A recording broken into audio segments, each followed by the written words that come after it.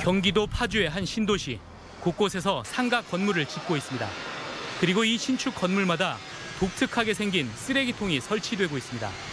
그런데 가격이 어마어마합니다. 얼마예요? 1억 6천 주고 했습니다. 그게 1억 6천이에요? 예. 이게 쓰레기통 몇 개예요? 쓰레기통 6개, 한 기구 하나. 또 다른 건물에도 이 쓰레기통이 설치될 예정입니다. 여기는 쓰레기통 얼마예요? 한 1억 2천 정도인데, 예. 1억 2천만 원짜리 쓰레기통이 말이 안 되는 거 아니에요? 말이 안 돼요. 이 비싼 쓰레기통을 왜 설치하고 있는 걸까? 이걸 설치하지 않으면 시청이 건물 준공 승인을 내주지 않기 때문입니다. 네, 무조건 해야 됩니다. 준공승이 안 납니다. 분양도 할 수 없고 임대도 할 수 없고요. 그러니까 그냥 울며 겨자 먹는 식으로. 실제 파주시의 신도시 개발 계획에는 모든 신축 건물은 이 쓰레기통을 설치해야 한다는 강제 규정이 들어 있습니다. 이거를 쓰레기통을 설치하지 않으면 준공 승인 안 나는 건 맞아요? 그렇죠. 신도시 자체는 신도시는 어디는 하고 어디는 안 하게 할 수 없잖아요. 1억 원이 넘는 쓰레기통, 황당하게 들리지만 이런 쓰레기통은 전국 신도시 곳곳에 설치되고 있습니다. 전국적으로 설치 비용만 1조 5천억 원이 넘을 것으로 추산됩니다. 이 쓰레기통은 도대체 뭐길래 이런 막대한 돈을 들여 전국적으로 설치하고 있는 걸까요?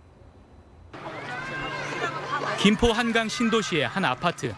쓰레기통에 칩을 갖다 대면 문이 열리고 쓰레기를 버리면 문이 닫힙니다. 음식물 쓰레기는 음식물 쓰레기통에, 일반 쓰레기는 일반 쓰레기통에 따로 버립니다. 여름철에 이제 쓰레기 모이고 그러는데 저기 파리들도 꿰이고 그러는데 그런 게 없어서 좋고 24시간 버릴 수 있어서 좋아요. 이렇게 버린 쓰레기는 땅속으로 들어갑니다. 지하에 지름 60cm짜리 관이 설치돼 있는데 여기에서 시속 90km 속도로 공기를 빨아들여 쓰레기를 수거합니다. 이렇게 수거한 쓰레기는 몇 킬로미터를 관을 타고 이동해 집화장으로 모입니다. 쓰레기를 수거하는 사람도 차를 실어 나를 필요도 없는 이른바 자동 집하시설. 대규모 아파트 단지의 경우 전체 시설을 갖추는데 수백억 원에서 수천억 원이 들기도 합니다. 이렇게 모인 쓰레기 가운데 일반 쓰레기는 지역 난방에 사용할 연료로, 음식물 쓰레기는 비료나 사료로 만들어 재활용한다는 게 당초 목적이었습니다. 과연 잘 되고 있을까? 쓰레기 집화장의 내부를 촬영한 화면입니다. 음식물 쓰레기와 일반 쓰레기가 한데 뒤섞여 범벅이 돼 있습니다. 음식물 쓰레기는 시커멓게 죽처럼 돼버렸습니다. 이거는 음식물이다 쓰레기다 그렇게 구분이 안 가고 그냥 쉽게 설명해서 완전히 죽이라고 보면 되죠. 일반 그냥 좀 이렇게 사람이 먹을 수 없는 죽. 실제로 보신 거예요? 예.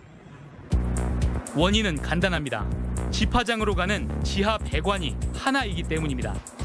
쓰레기통은 일반 쓰레기와 음식물 쓰레기 두 개로 나눠져 있지만 지하 배관으로 내려가면 결국 합쳐지기 때문에 서로 섞일 수밖에 없습니다. 너무 황당한 거죠. 위에는 두 개가 있는데 어떻게 관로가 하나, 그 밑에 들어가서 하나로 돼가지고 그걸 갖다 뭐 청소기식으로 빨아들여가지고 한다. 그게 이치적으로 안 맞는 겁니다. 시속 90km의 빠른 속도로 공기를 빨아들이다 보니 음식물 쓰레기 봉투와 일반 쓰레기 봉투가 배관에 부딪혀 터지면서 내용물이 뒤섞입니다. 이 때문에 일반 쓰레기를 먼저 수거하고 일반 쓰레기 수거가 끝나면 음식물 쓰레기를 수거하는 이른바 시간차 수거를 하기도 합니다. 하지만 그래도 분리수거가 안 되는 문제는 여전합니다. 애초에 물기가 많은 우리나라 음식물 특성상 배관 벽에 음식물이 들러붙기 때문입니다.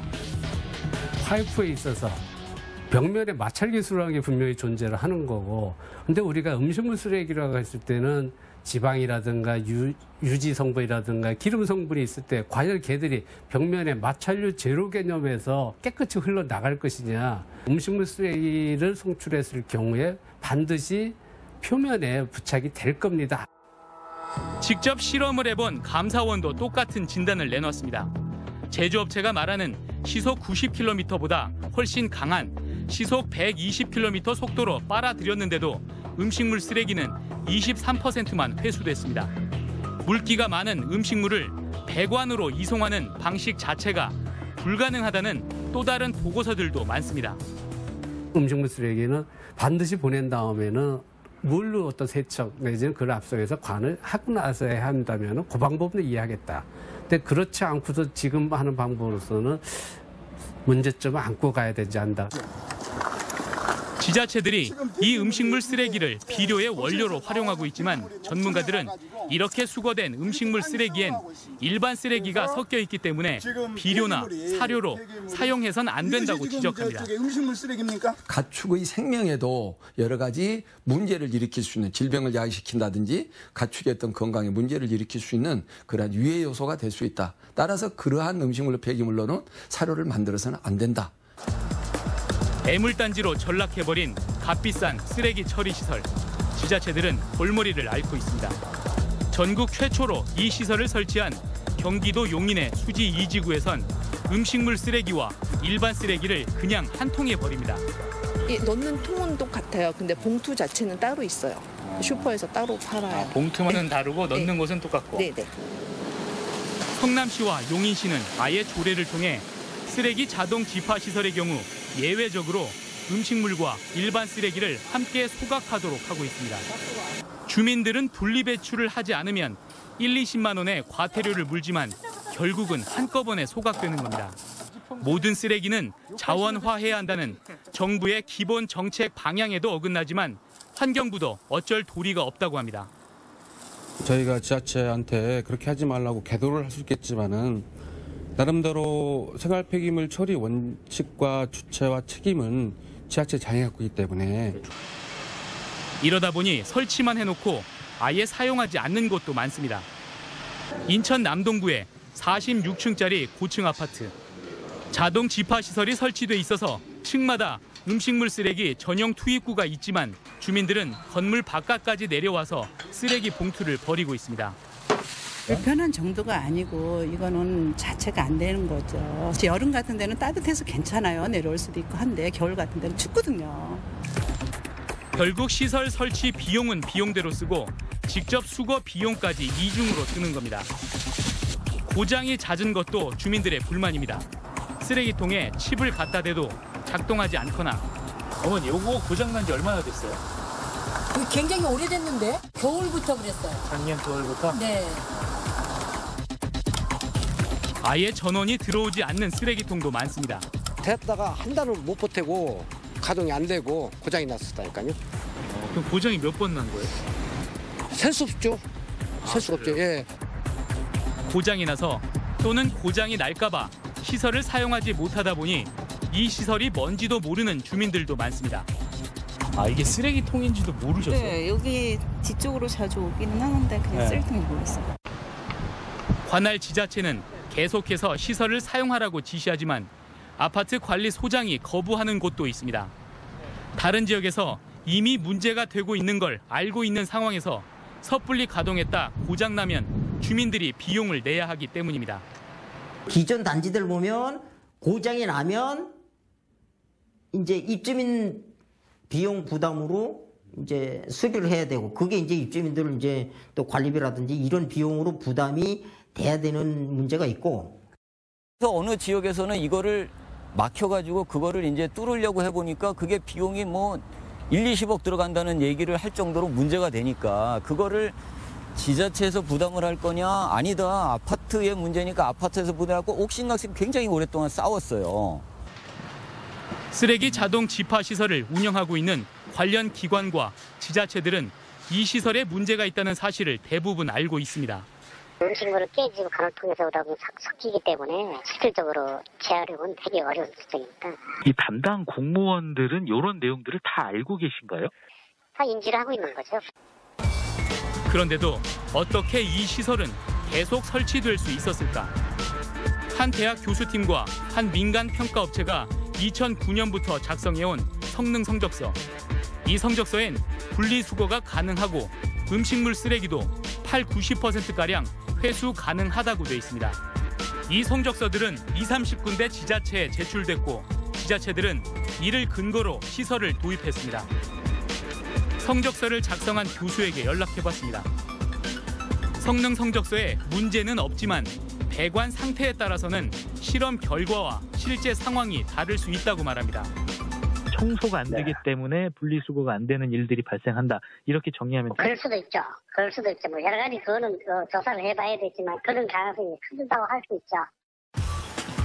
쓰레기 자동 집하 시설은 스웨덴계 업체가 1999년 우리나라에 처음 들여왔고 이후 LH 토지주택공사와 각 지자체들이 앞다퉈 도입해 지금은 인천 청라와 송도, 서울 은평 뉴타운과 세종시 등 전국 40개 지역에 설치돼 있습니다.